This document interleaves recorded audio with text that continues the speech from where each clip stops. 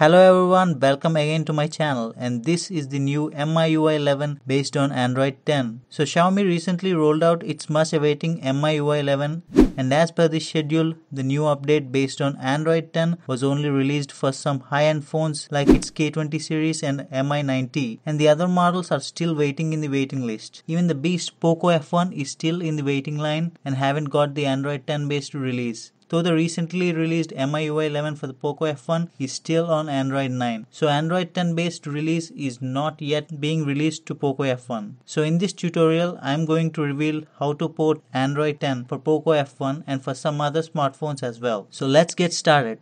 So before you installing this, make sure that you have TWRP recovery installed, and in order to do that, all you need is to unlock the bootloader, and the links are in the description down below to know how to do that process. And if you have TWRP already installed, then make sure you download these files. The links are in the description down below as well. The first file that you need is the MIUI 11 OS file, and you can download this OS based on your phone model. Right now, you can see this website has got Android 10 based MIUI 11 files for many devices such as Mi Mix 3 and Mi9 and Mi9 Lite. So in order to install this ROM, you have to boot into TWRP recovery. So after booting into TWRP recovery, wipe the data. It is highly recommended to flash the OS after doing a clean flash. Dirty flash is not recommended at all. In order to do that, you have to go to wipe and check all these 4 options and then swipe to wipe.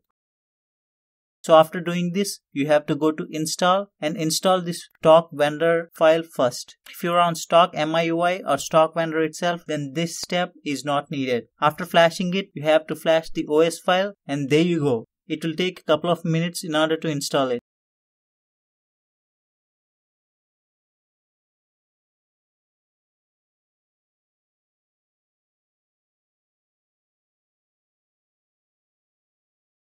OS file has already got Magisk pre-installed in it, so don't need Magisk for now. So the OS is installed and the initial setup was completed. And here you go, the MIUI 11 based on Android 10 was ready to rock. I must say this, the initial impression was good and actually better than MIUI 10. Anyway, I'm going to do a full review on it in another video. I will cover every new feature and the goodies that is present in this build. So these files are the only thing that's needed, and before installing this ROM, it is highly recommended to see if your phone is encrypted or not. In order to see that, you have to go to settings and then security and password, then move to privacy and advanced and select encryption credentials to see if your phone is encrypted or not. If the encryption is enabled, then do flash this DFE file. Many people don't do it and end up with phone getting encrypted. If you faced any encryption issues, you have to go to wipe and format the data to decrypt your phone. So stay tuned and subscribe to this channel for more cool and interesting tech stuff. Peace.